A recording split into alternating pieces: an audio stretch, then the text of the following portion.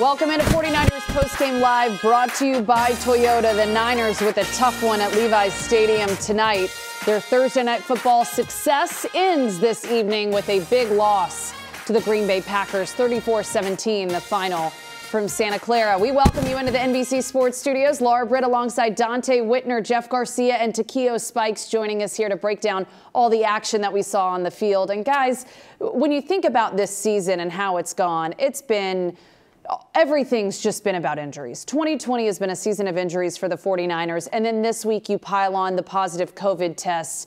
It's hard to imagine a worse scenario for the 49ers. They do have to move on throughout the rest of this season. Luckily, they have the Saints next week, but then they have the bye, Jeff. Games are difficult enough when you're fully healthy. It's a competitive league. There's a lot of balance throughout the National Football League. Now you're down 5 starters. You're down to your 4th, 5th, 6th running backs, 6 receivers, guys that haven't even sniffed the field all season long. And we're talking midway through the season when teams are really starting to hit their stride.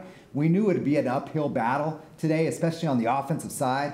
And they proved us right. It just was too much, too many inconsistencies, too many challenges to overcome not having the playmakers on the field. I'm a stand-up guy, and I have to admit that before the game, I said that they had opportunity to make the playoffs and beat a couple teams that they had on the schedule. I take that back. From seeing the game today, I don't know what they're going to do moving forward. This looked like a totally different football team from what we are accustomed to seeing, and they have to figure something out. Yes, they'll get Trent Williams back. Yes, they'll get a couple guys back like Kendrick Bourne, but I don't really see them as being difference makers. They're really in trouble right now. And also, Dante, you say they look like it's a totally different football team.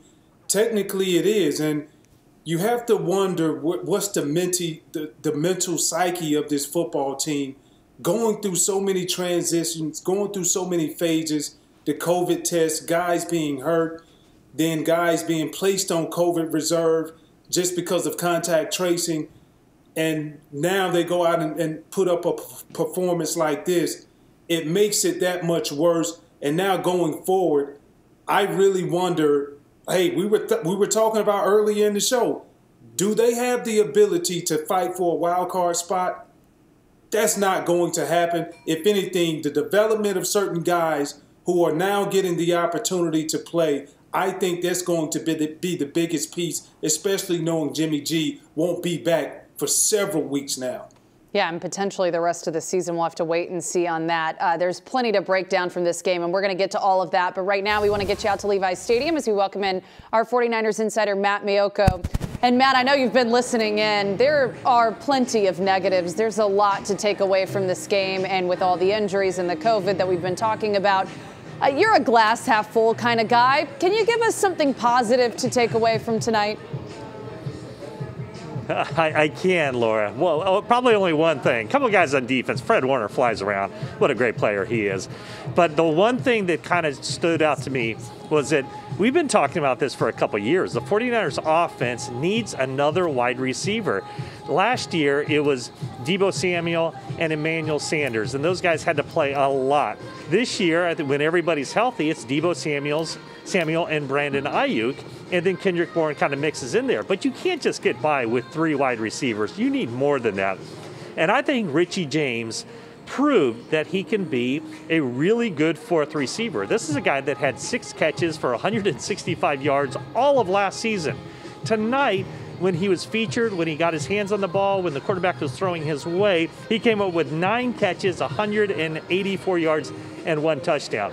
So this is something that they can build on to make those guys in front of him better because they don't have to play all those snaps. So you're looking for a silver lining. It's not much, but that's what I have for you. I knew I could count on you, Maiocco. I can always count on you for that. Back to the negative things, though, because that's where I'm going to go.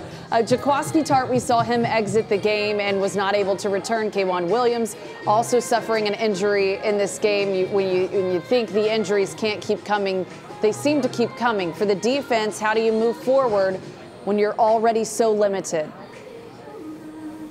Yeah, I mean, you're talking about 2 guys in the defensive backfield. Both have missed time already this year, so the 49ers no strangers to trying to find fill-ins for them. And so K'Wan Williams, a very important part of this team. He goes out with an ankle injury. You have Jaquaski Tartt go out with a foot injury, and it's always a bad sign when a team rules a player out during the course of a game. So we'll find out in a little bit from Kyle Shanahan about any x-rays or any kind of evaluation that they did on his foot. One thing to keep in mind, too, is that you saw how Aaron Rodgers and the Packers attacked this. As soon as they saw Jaquaski Tartt out of the game, what do? They go deep over the top where Marcel Harris is filling in, and they get a touchdown. So the Packers really were able to exploit all the 49ers' weaknesses, and believe me, they had a lot of weaknesses to exploit. So it was just kind of pick your poison. Yeah, and most likely the Saints and other teams the remainder of the season will look to do the same. Matt Maiocco, our 49ers insider from Levi's Stadium.